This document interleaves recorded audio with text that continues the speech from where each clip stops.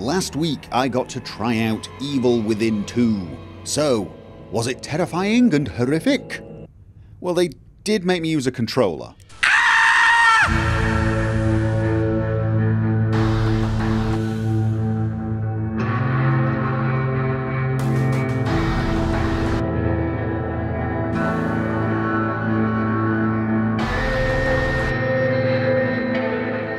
Yes indeed, I did get to try out the Evil Within 2, and as I've mentioned, unfortunately the keyboard and mouse was disabled. I had to use a controller, which was a little clumsy in my hands. As many of you know, I am not particularly adept at controlling games via that particular peripheral. However, I did soldier on and try to get a feeling for what the game was like. However, if you look at the footage and it looks like a chimpanzee wearing boxing gloves is playing, that's because he might as well have. I should also mention that I've not played the first game yet. I've got it installed on my system. I do intend to play it, but I've not got round to it. And I'm the sort of person who tries to avoid any spoilers before he plays a game. I know almost nothing about the first game, which of course means I'm probably the worst person on the planet to make any judgment about the second game.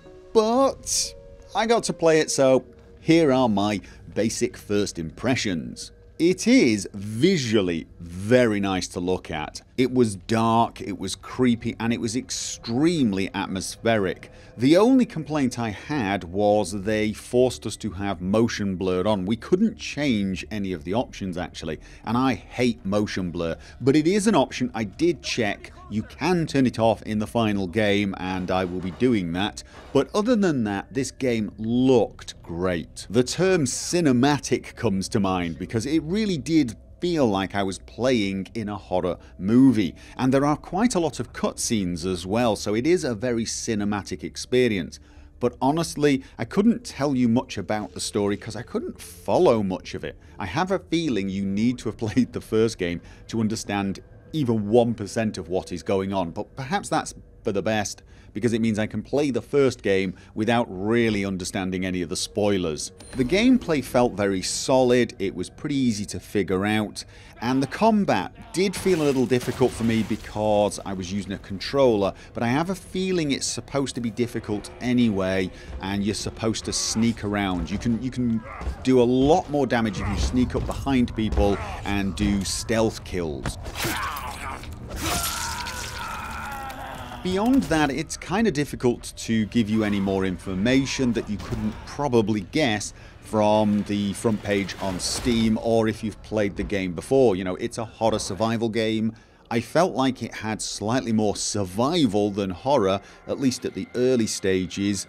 And of course, it's difficult for me to gauge how scary it is because it's a very different experience to be playing a game like that in a room surrounded by other people wandering around all the time. If you're playing in a room by yourself in the dark, it's going to be a lot more of an intense experience. So I'm going to have to wait until I've finished playing both games to be able to tell you whether or not it really is a terrifying horror experience. I suspect, though, it probably is. It seemed to be pretty well done, even though it's third person. And I say even though it's third person because I find third person games to be a little less terrifying than first person games. There's something a little detached about it.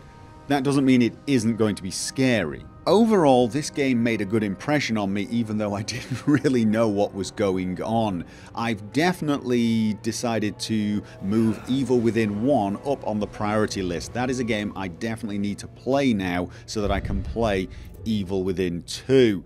I realise that if you have played the first game, the information I've given you here is borderline useless, and I commend you for making it this far in. In fact, you are probably better qualified to tell me how this game looks just from the footage you're viewing, although you're probably going to be going, oh my god, how could you suck at this game so badly? I do apologise for that. I will try and rectify that by playing the first.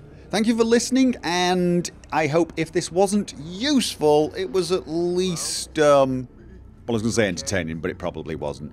I'm just going to apologise for making you sit through this. Hopefully the next game I show you, I will be able to give you a better insight as to whether or not it's going to be a good game, because it is a game I have some experience with.